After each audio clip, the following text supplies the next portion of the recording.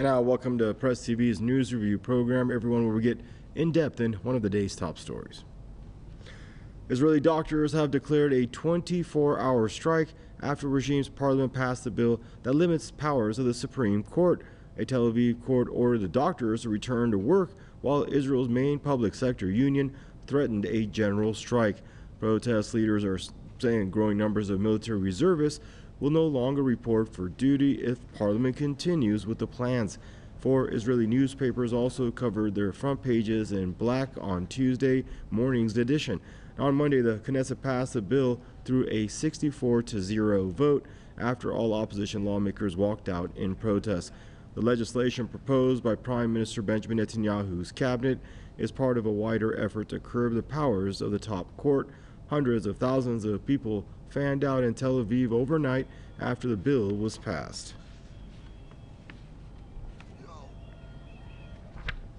And now joining us for the program is Mr. Tony Gosling, a historian and investigative journalist, joining us out of Bristol, and Mr. Bruce Katz, co-president at Palestinian and Jewish Unity, joining us from Montreal. Hello, gentlemen. I'd like to welcome you both to the program. I guess we'll start there in Bristol with you, Tony. Hope you're safe and doing well. Your initial thoughts on why this extreme right cabinet is so adamant to get this bill through with all the blowback it's gotten both domestically and from the regime's allies. Well, I think if the London protests a few months ago by Jews in London are anything to go by, it's simply because, and it's now quite famous here in the UK, the protest banners said just simply 2 words: Crime Minister. What we've got here is a criminal who is the Prime Minister of Israel, who now is really spending very little time in actually representing the views of the 9 million or so Israelis, but he's actually spending all of his time fighting for his political survival. And so he's not only is he taking on the Islamic world, particularly Tehran, he's also taking on the Palestinians. I mean, he seems to be at war with them too, in the West Bank and Gaza. And now he's taking on his own voters, people. So what we're seeing really, I think, is the total meltdown of basically the Jewish dream, which began in 1948, well, a bit before that, but the actual creation of the State of Israel with David Ben-Gurion.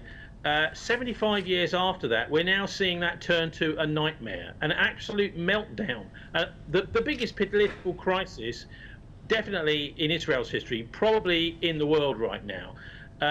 Because what he's doing is he's doing what no politician should ever do, and that is to also, with all those other people Netanyahu is at war with, he's also now at war with the Supreme Court in his own country.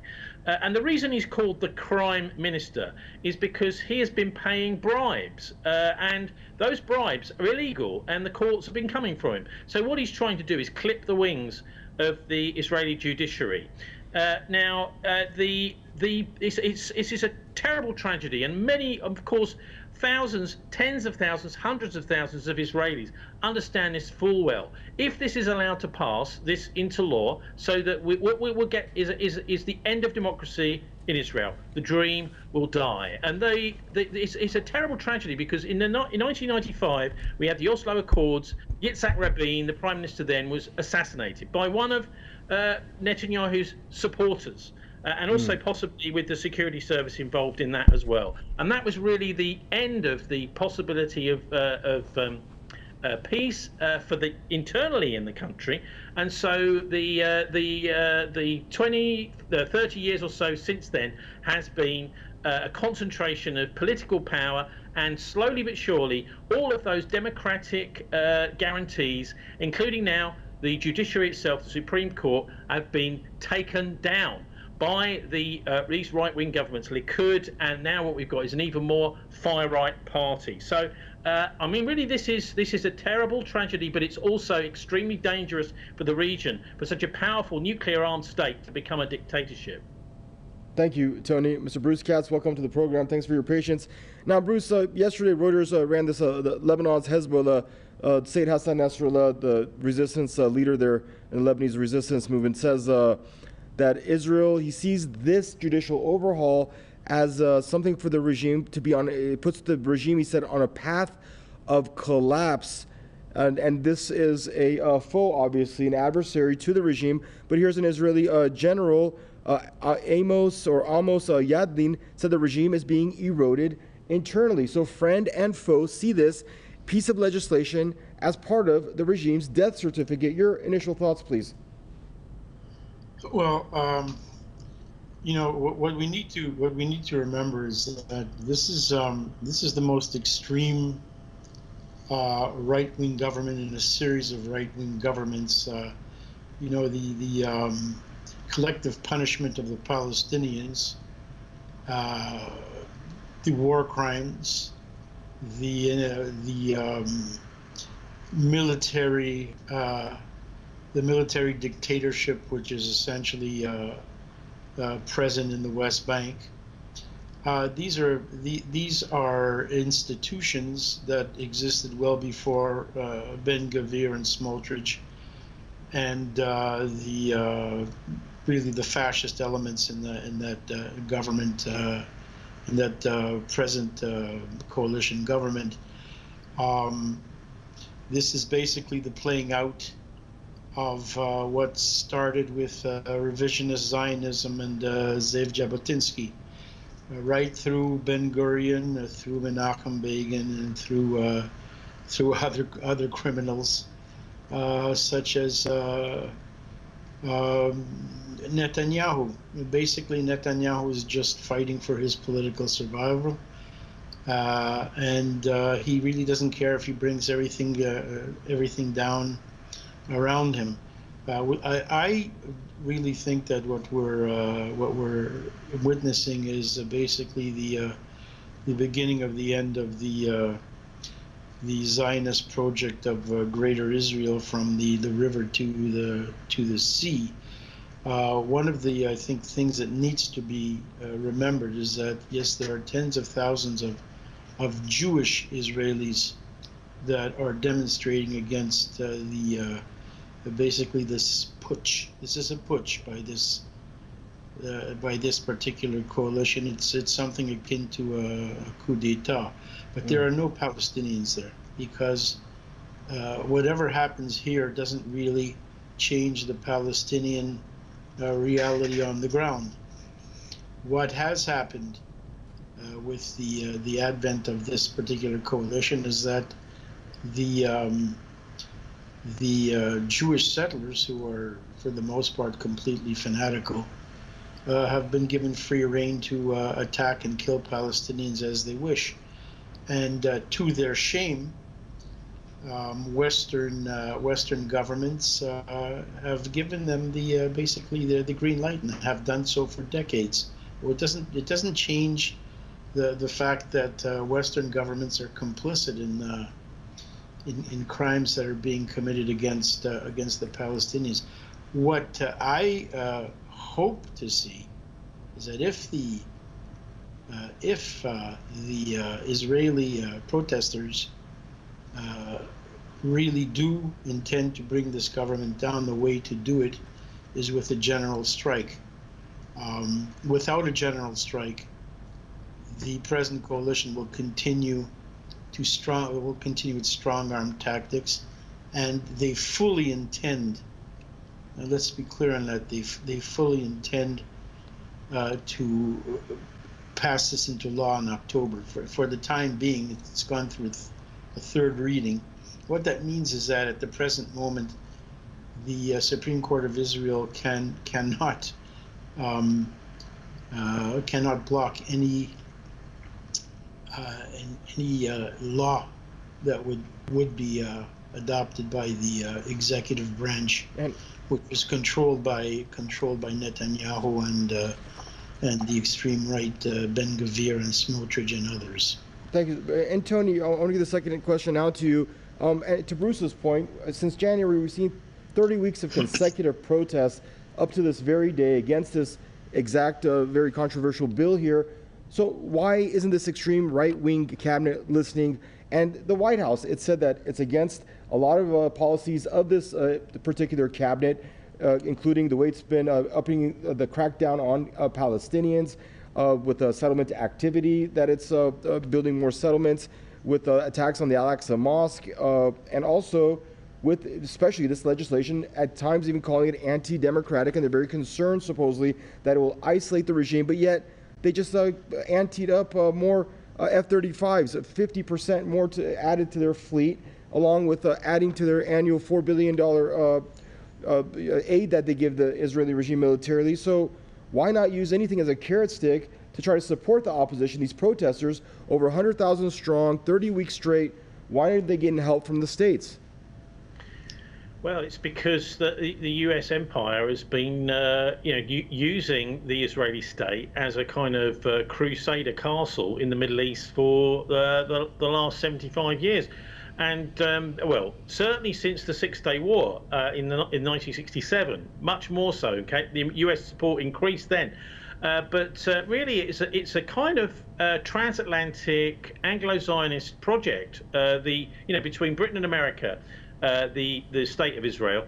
And it's very difficult for me even to discern quite who's the lead party in that. Is it the Americans controlling what goes on there, or is it the British? But certainly there is this maniacal element that seems to want to spark off a religious war using the Israeli state. Now, obviously many other countries, such as Lebanon and Syria in the Middle East and Iran, have realized what's going on. This expansion of Israel, directed by these transatlantic powers. But nothing really seems to be being done about it. This is the problem. And the Americans, of course, are going to keep funding. I think actually what the Americans seem to want, and the British, is another proxy war. And that may be what Netanyahu's job is secretly there to do, to kick that off. And of course, he's brought in all these fascist far-right elements, racists, into his cabinet, because what he understands, this is partly obviously because of the election, but what he wants to do is to stay in power. He has to stay in power to carry on this maniacal project, this religious war, to start a religious war. That's, I think, really what this is about. And of course, the British and the Americans will continue to support him because they don't have to suffer the consequences. And also, of course, the Western press is appalling at covering the issues here. They very, very much protect the idea of the Israeli state as much as they possibly can. And I'm concerned, very concerned about the direction things are taking from an international point of view.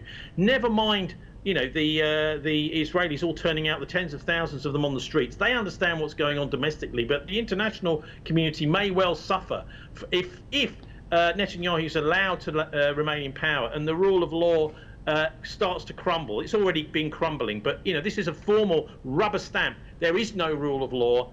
It is no longer a democracy in Israel. And if that is allowed to happen, and Netanyahu is not, the court case is not pursued, and he's not sent to jail, that the whole world needs to cross its fingers and hope, because their only way out really is to start a war, to start some kind of bigger conflagration, which hopefully the court case will be forgotten, because all of his population now, and I think actually in a way I sort of disagree with our other correspondent there, because the Palestinians are on the streets in a way, although they're not physically there, spiritually they're there with the Israeli citizens, because they are also suffering with this extreme right-wing, as it's now becoming, dictatorship, not a democracy, with Netanyahu at the head. So there is a sort of spiritual link between the Palestinians and the Israeli people who are out there on the streets and have been ever since Christmas 2022.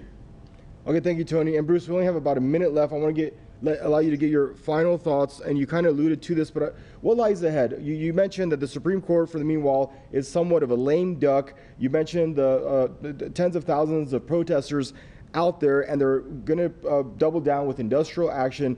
As far as fragmentation goes and getting their voices heard and to ahead to try to put a stop to this thing, do you see it happening? Well, I think that what the situation is at this point in time is really something of a catharsis. This is the crumbling of the apartheid regime. It remains to be seen just how long they'll be able to hold on, because there's also internal divisions and strong ones within Likud itself. For example, the defense minister, Gallant. But this can be an opportunity for Palestinians and progressive Israelis to form some sort of a political movement between them, to perhaps based on the idea of one democratic state from the river to the sea. I've always been of the opinion that the only way to bring down the apartheid regime in Israel is a joint Palestinian-Israeli Arab-Jewish coalition. And right. Perhaps that's what will come out of this. We'll have to wait and see. Gentlemen, thank you both for joining us on the program. Stay safe to both of you. That was Tony Gossing there joining us from Bristol, Mr. Bruce Katz joining us from Montreal. And viewers, this brings us to the conclusion of this segment of your Press TV's News Review program. Thank you for tuning in, and goodbye for now.